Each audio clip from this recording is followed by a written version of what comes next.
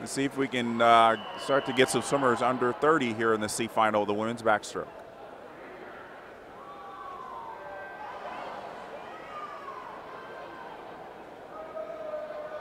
In lane number 1, that's Anna Moores, Birmingham Swim Elite.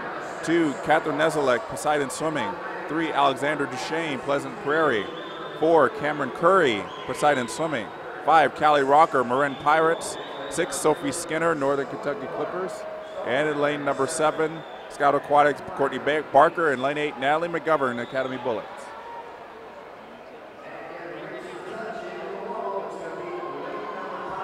And it is Courtney Barker, 30.35.